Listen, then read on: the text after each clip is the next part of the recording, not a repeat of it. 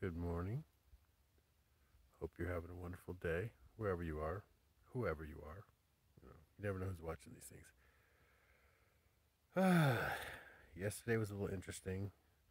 New Year's Eve was rough. It was a really stormy night. My vehicle, Dharma, was rocking back and forth all night. The wind was crazy. It was just like gusts of like 40 miles an hour winds. Felt like it was lifting up my vehicle. It was fun, but anyway, it was like being on the ocean. That's what it felt like.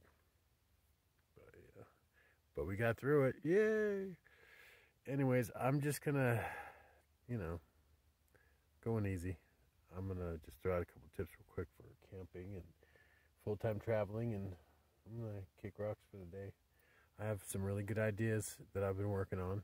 I need to go back over these videos from the very first one, and I'm gonna start writing some stuff down. Maybe I'm thinking about writing a book, but I'm also gonna do.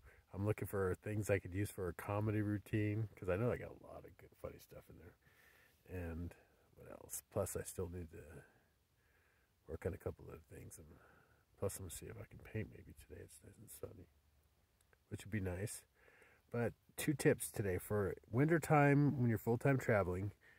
And people always usually just start up your vehicle, run it for 10 minutes, and that's a good way to just heat up. But you use fuel either way. But yeah, you can do that way.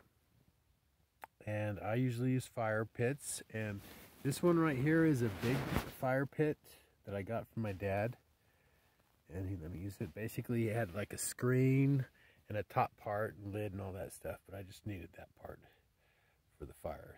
Plus, it's like portable. That way you don't have to make fire rings, so I could literally just park out in the middle of the desert and then just make a fire and then leave, and nobody will even know I was there.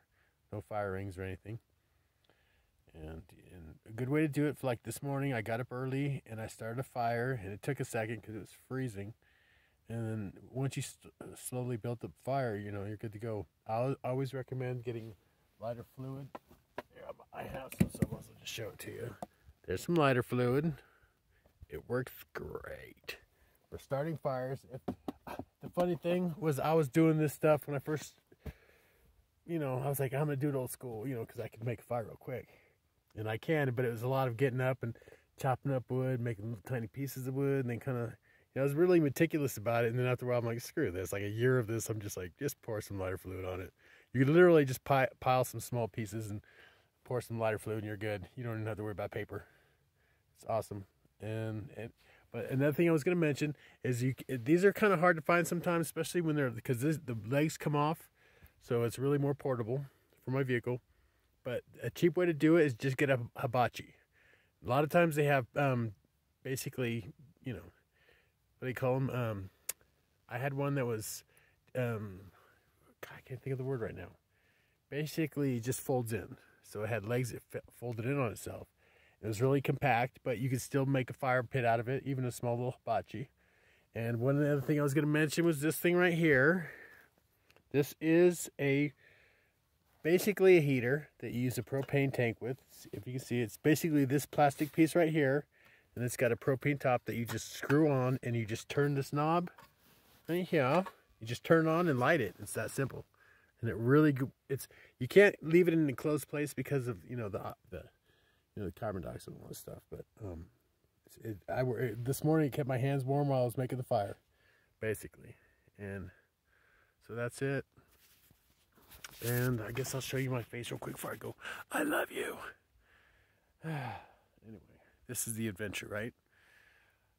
So we made it. We survived. We still need to work on ourselves. We need to get rid of some toxic behaviors and old ways, and shine bright, people, and work on yourselves, and work on love.